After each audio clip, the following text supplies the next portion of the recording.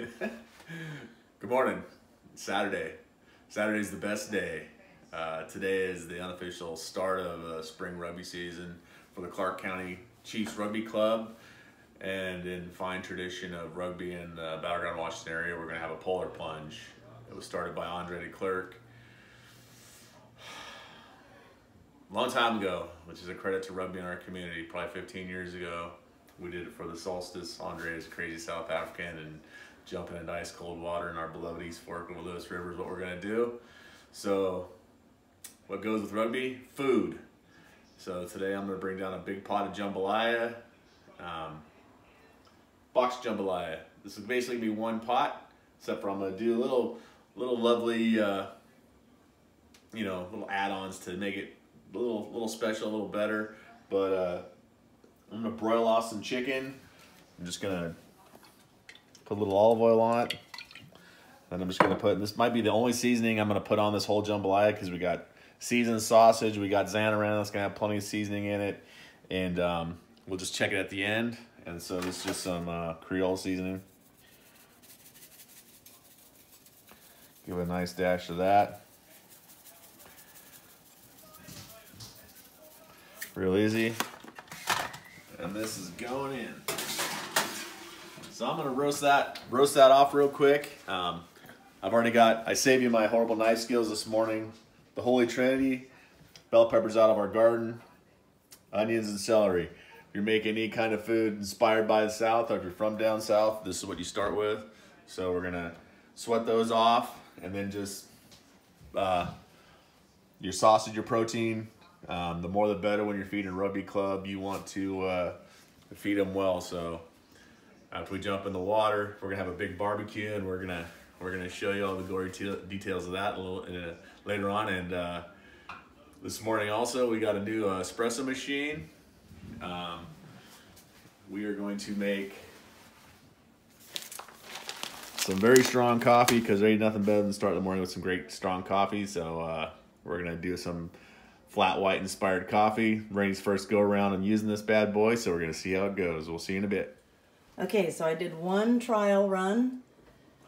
Didn't make too much of a mess, though I did clean up a little bit, to be honest. So there was some, it's not as pretty. I tried to put a little design on the top, but it looked like a nuclear warhead or something similar. Yeah. So I'm using the world's strongest coffee, the espresso roast. I blended it, or ground it, I guess is the word, for like 14 seconds. I got my milk in here. It's just regular whole milk. And then I'm making a double shot. So let's get started. All right, so we're gonna put like 2 of these in. And I actually put too much in last time, because I thought you were supposed to fill it to the top, but apparently no. No, there's nothing wrong. That coffee was great. Because when I put it over into the machine, it actually wouldn't twist because I had too much in there. So I'm gonna press it down. That looks about right. It's amazing. So it's it smells amazing. So now I'm going to put it into the machine. And by the way, guys, it would take about 5 trips to Starbucks to buy one of these. So why not just get it at home and do it at home? So, okay, so we have it in here. There's water in the back. You're gonna put coffee cup here. And then on the front, you can either do a single shot or a double shot. The double shot, it comes out both. But you could technically have 2 cups up here and do the double up if you wanted single shots. So here it goes. I've already got some milk kind of froth, but I'll probably froth it a little bit more. It's early morning. Everyone needs to smell this right now, because it will get your day off on the right foot. So because we're doing a flat, what's it called, a flat white? A flat white. It calls for the least amount of frothiness on the top. So you're supposed to just basically, I'm turning it to the steaming function, but you're basically just supposed to get the milk warm.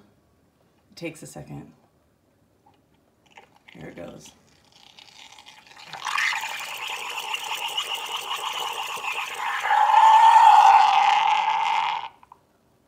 It's still going.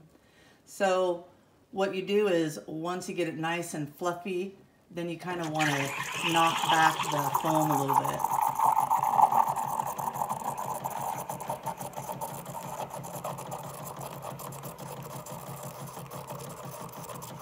Alright, so that's probably good enough. And like any good coffee person, you want to clean your spout.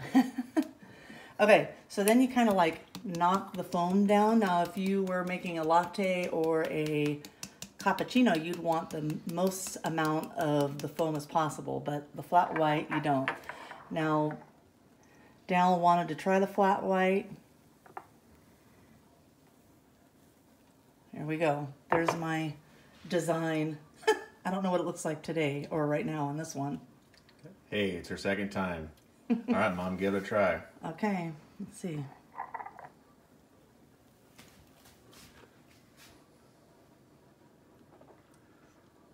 Strong. Gonna get you going. Yeah. All right, on to the jambalaya. Okay, so starting the jambalaya. Basically, gonna be one pot now. I just browned that off in the coffee. The coffee's working good. Browned it off. I wanted to get that color on it, just to add a little flavor. I'm just gonna chop that up and add it at the end. It'll cook all the way through. We got our saved up bacon fat here. So this is not exactly following the instructions. I'm actually kind of going in the spirit. May just say throw it in and get it all done. But I'm adding some veg. I'm adding the Trinity. So I'm going to do it just a little different. So the first thing I'm going to do, my love affair with jambalaya starts and ends with La Bistro Montage in Portland. You've heard me talk about it in the videos. By far was my favorite restaurant the first time I had jambalaya. It was spicy, it was filling, it had all the protein, but one of the things I love about jambalaya is, and it's kind of weird, it's kind of funny, is the textures. And one of the best textures for me is celery. So out of my Trinity over there, we're hot, let's go. So I'm gonna put this in first. I wanna get some color off of this. You know, get your fond building in the bottom of your pan. Use my spoon to stir this up, start getting my excess bacon grease. Don't need much because this is going to produce some of its own grease. And then I'm going to add the vegetable because I do want some texture, not only to what's going to cook down, because once you put your rice in, 7 cups of water, it's going to simmer down for probably 40 minutes, and then it's going to be done. But then I'm going to save a little celery for the end to add to the top, just so when you're taking a bite of this nice dish, and the rice is good, and you got the great, just all the great flavors of a good pot of jambalaya. You're gonna get a little crunch from that celery, and I just think that's really special. So, right now, it's really simple. It's just a little patience. This whole big pot, heading down to the river. We've got our one propane burner. Gonna load up the truck like we do every year. And so, just gonna let this guy work. Once this goes and starts getting some color on the bottom of the pan, I'll add the veg, and then we're gonna put this thing together, and it's gonna go real fast. Be right back. All right, you take a look here. Of course, you gotta try it. It's got some color on the sausage. Breakfast is happening. Now I'm gonna add my veg. Holy Trinity. Celery, peppers, and onions.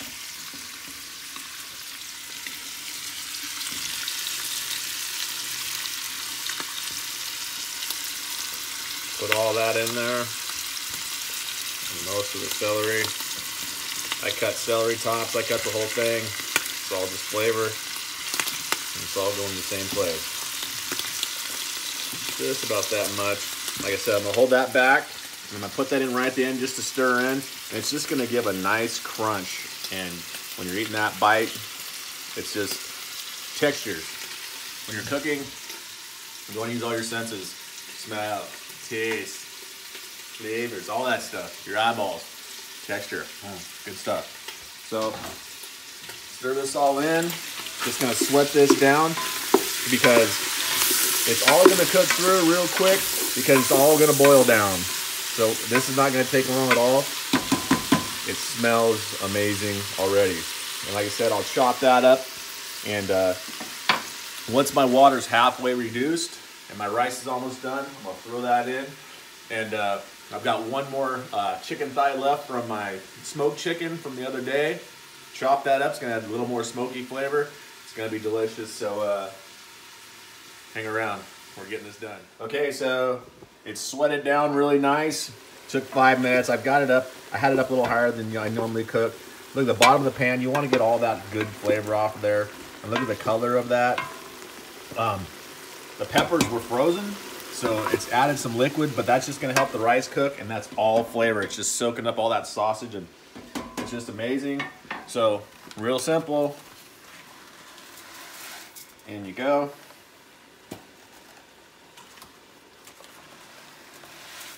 In you go. In you go. So, give it a little stir, mix it all up. Well, that sure is a lot of protein. Hey, we're feeding rugby players. Protein's good. So, this is actually a great dish. If you're feeding lots of people, jambalaya is the way to go. And got my chicken ready to put in when I want to put it at the end. This is that smoked chicken is gonna add that great flavor, and of course my little bit of celery at the end just to add. So now I'm gonna turn it down. My two cup Pyrex baking dish. One measuring cup. Baking dish. You know, hey, I gotta tell you people something. Rainey just made that coffee, and well, it's doing its job, people. That's 2, so that's 4. Ooh, he's gonna do math. 11 and 9er. All right, that's 6 cups, and the calls for 2.5 per box. So let's see how we do. Let's just go like this. So I'm gonna give it one more stir just to get everything off the bottom. That looks like a lot of water. What do you look for? No. I can help you. There's no helping me, Rainey. I would wait. No, I'm just gonna add a little more rice.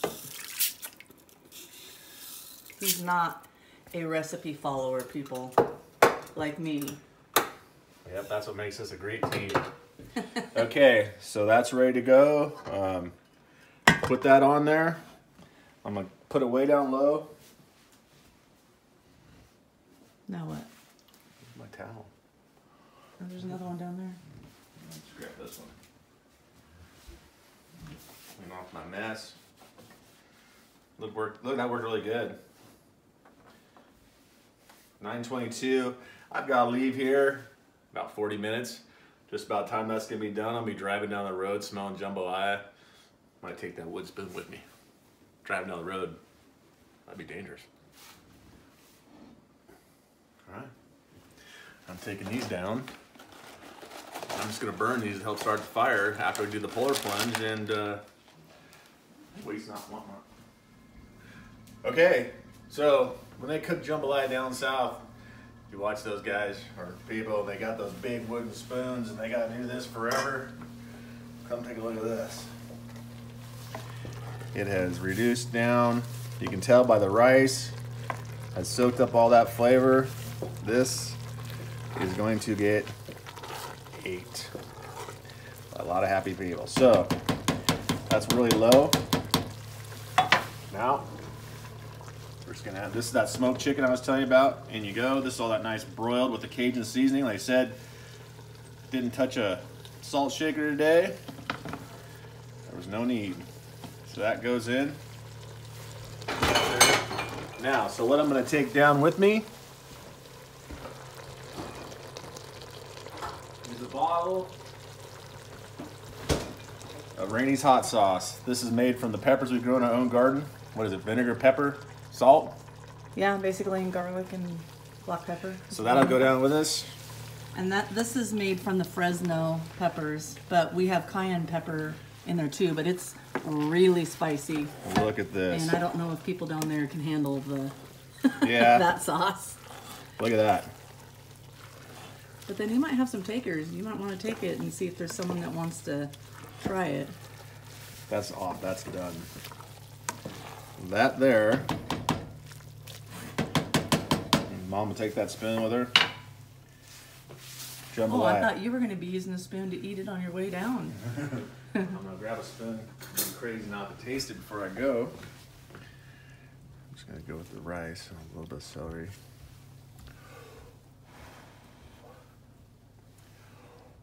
Don't want to burn my face off. Day port light.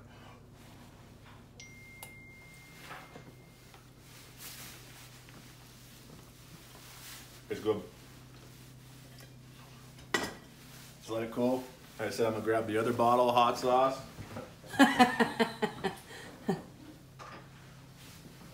It's got a warning. And see, it's got a blue rubber band. That's how you tell if stuff's hot. Bring those two down. So I'm heading down the river. We're gonna set up. We're gonna have big fires going in one of our big shelters at our local park. And it's Plunge Day. It's Saturday. See you in a bit. Okay, we made it down to Louisville Park for our polar plunge for the Clark County Chiefs Rugby Club. The Hearth. Shout out to the Mariloma Rugby Club of Vancouver, Canada. Up in Canada, you go to the rugby clubs and they have beautiful, beautiful rugby clubs with all the tradition of you travel internationally, a rugby club, all the pictures and everything, but on their hearth, it says, this fire will not warm you if your heart is cold. And I've always remembered that. And so every time I see a nice big hearth like that, it reminds me of Mariloma up in Canada. The pot of jambalaya down here, staying warm by the fire. The boys are all down stretching out, getting ready to play touch. And we're gonna fire up we got a plancha over there, looks like. We're going to cook some burgers, and you guys are gonna get to see all the carnage. Oh yeah, look at that. Looks like it's ready to go, huh? Just blow that rust off would be good, eh? And we're gonna do that polar plunge, see you after a bit. Come with me. So, the philosophy of a polar plunge. We've done this for many, many years. If you start with a little bit of clothes, you don't have to put a bunch on when you're soaking ass wet. So, and you kind of get to acclimate a little bit. So it's not a bad day for January. And the boys are all gonna get warmed up. I've got a little calf issue, so I'm just gonna leave my boots on. But right over there is the river. And the boys are all gonna get nice and sweaty.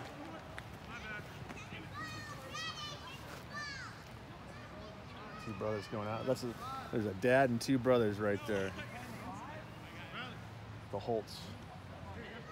Ooh, nice dummy.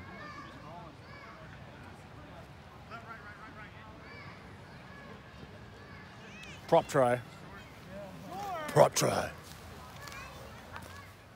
All right, we're down at the river. Soon they'll be coming down for the polar plunge.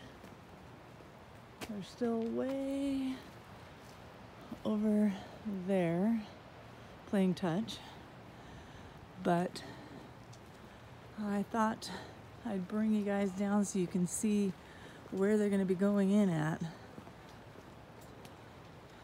So they'll be coming down right here, going in right there.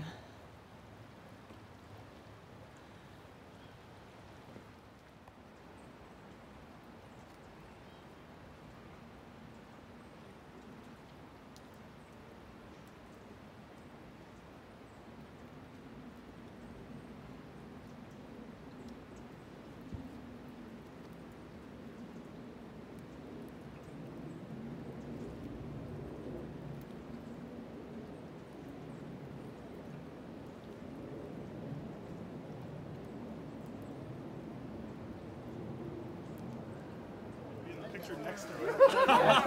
That's not allowed. While we're waiting. I shaved it one time. It was like awkward. Come on, man, let's go. Hey, Bible Pop, it's not a free show.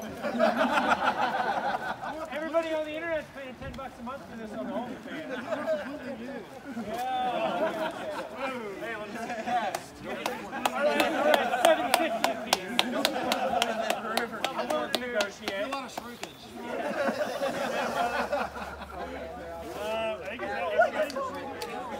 Let's go, bring it in! Come on, let's fucking do it! Bring it in!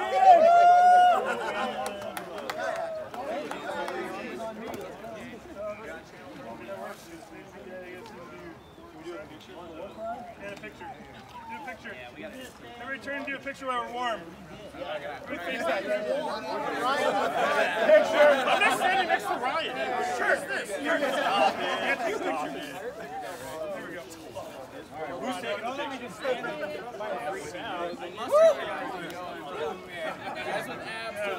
look like South Africa. So much skin.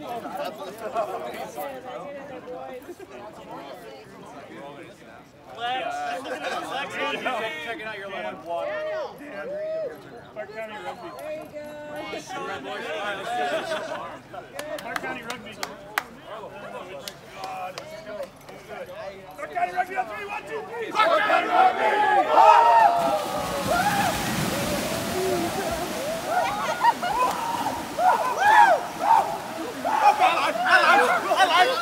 I like.